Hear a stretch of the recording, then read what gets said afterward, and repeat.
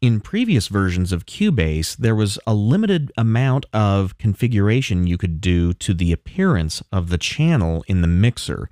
Basically, you had a narrow fader or a wide fader with nothing in between. But now in Cubase 7, you can actually customize how wide the channels are in the MixConsole, and they've done a really cool thing. In the project window, the zoom in and zoom out commands are G and H on your computer keyboard, and so they've retained that convention inside of the MixConsole. You'll notice that right now I'm looking at these 9 channels, including the stereo input and stereo output, so all of my tracks fit in this window. But what if I wanted a little bit more room?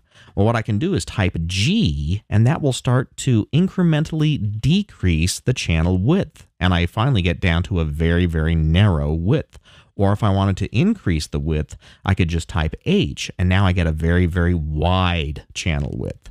So that's how you can customize the width of a channel in the MixConsole, but you should also be aware that in previous versions of Cubase, the height of the faders themselves were predetermined. They could not be modified.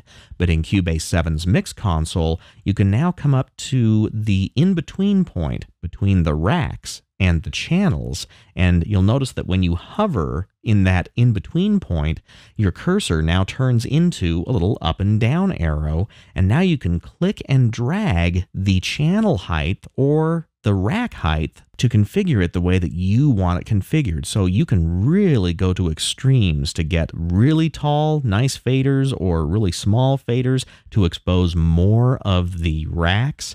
And this is really important if you're using just one monitor so you can see exactly what you want to be working with. And then there are also some controls over here under this drop-down box, which is called the Functions menu.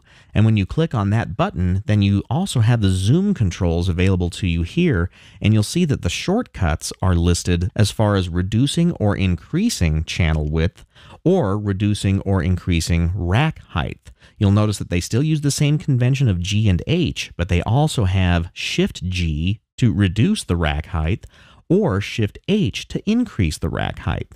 So if you are a keyboard shortcut fiend like I am, not only can you use G and H to change the channel width, but you can use Shift G and Shift H to increase or decrease the rack height. Now in the next tutorial, I'm going to show you how you can add FX channels right in the MixConsole.